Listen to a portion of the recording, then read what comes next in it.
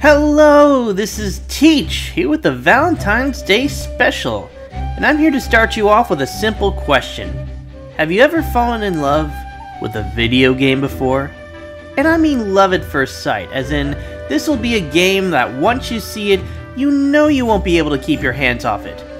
For me, that game was Octopath Traveler.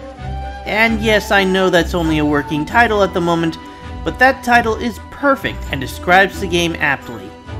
The graphics alone are enough to grab anyone's attention, but the fact that you have the Bravely Default team working on it and you know it's going to be good. The boost system combined with the brake system gives for some pretty unique combat action, which improves upon Bravely Default's Brave system.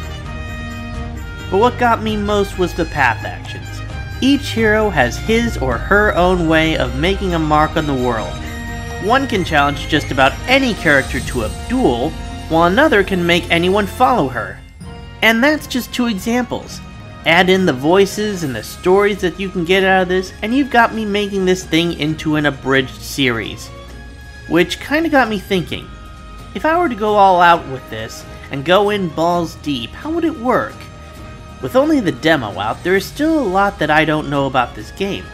For those of you wondering, and for most of you who haven't, I'm going to be answering a bunch of questions about this game that nobody has asked.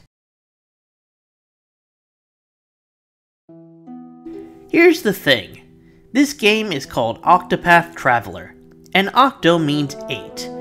And in turn, you can choose 8 characters. Based on the trailers and the demo, we know about 2 of these characters, Ulbrich the Warrior and Primrose the Dancer. Who they are and what they do are pretty important. The other 6, however, are a mystery, and the developers of this game have taken great pains to keep it that way. And while we know nothing about their names or what their motives are, there was one bit of info that can give us a glimpse into most of their classes.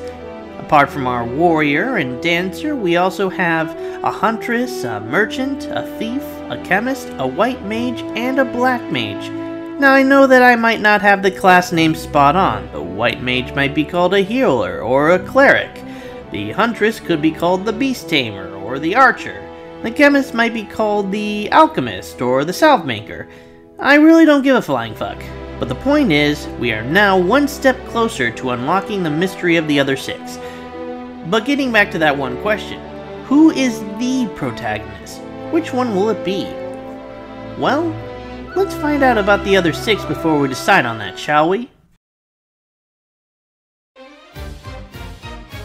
For this one, it's both simple and a bit complex. When you play through the demo and recruit the other character, you are told in the full game that you can recruit any of the 8 protagonists. But the real question is, can you get them all? Will it be like Final Fantasy VI, where you can recruit a bunch of characters and swap them out in a party of 4? Or will it be like Secret of Mana 2, where you pick your 3 heroes and you are stuck with them for the entire game? We know that Octopath allows you to hold a party of 4. But can you only get 4 people, or will you be able to get more and swap them out? As of now, I'm not sure, but either method could make the story very interesting. In this case, I'm not asking about the plot. I'm more interested in the story's structure. You can choose one of the 8 protagonists, and you can recruit any of the other 7. Okay, then what? I've heard many people say that this could be the next Saga Frontier, a game where you play as 7 characters, each with their own unique storyline. However, while the storylines are unique, they are also linear and surprisingly short. My first impression was that this would be similar to Secret of Mana 2, where you pick out your protagonist, but the storyline is larger and a bit more linear, where all roads lead to Rome. I don't know if that'll be the case either. Selecting one of 8 protagonists, each of them with their own unique abilities and motivations, only to have them follow a linear storyline seems wrong somehow. So here's my thoughts. First off, notice that the character select screen is on a map. Based on that, I've gathered the possibility that once you finish your prologue, your first task will be to move in a circular direction and gather your companions, kinda like you did in Final Fantasy IV's World of Ruin. it'll probably be done in a non-linear fashion as well, especially if you are limited to acquiring only 3 companions. There was also an interview that stated that the primary concept of this game is going on a journey, and that the player would choose one of 8 protagonists and freely have a journey with the world. So I'm thinking this game might be a bit more open-ended than I thought. Many barriers that will hurt you to certain points of the stories will probably be far and few in this game, and while it sure as hell won't be anything like Breath of the Wild, Octopath Traveler's story won't nearly be as linear as most RPG games. Although, if that turns out to be the case, then I'll have to think very carefully as to how I will go about structuring my episodes and my seasons. Because yeah, Octopath Traveler Machinabridged will be the type of show that I'll have to do season by season. And finally... Yeah, stupid question I know, especially when Let's Plays are a prevalent force on the internet. But I do have a technical hurdle or two to jump. For one thing, I am new in the ways of the capture card. Whether that means I'm not using the right one, or if it's just a software issue, I don't know. But I've never been able to successfully capture gameplay footage from outside my computer.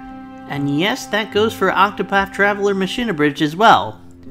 I've had some other issues that I've wrestled with in making Octopath Traveler Machinabridged, but I don't feel that I need to go into them right now. The main thing is that if I want to have the freedom I need to make a show like this, I'm probably going to have to record it myself. If you have any recommendations on what capture cards to use, both the hardware and the software, I'd appreciate it a whole lot. So yeah, that's my deal right now. Who knows what the future holds for this game, but I'm looking forward to whatever new things this game brings, and I'll be looking forward to seeing you guys when this game graces the Nintendo Switch. Until then, teach out!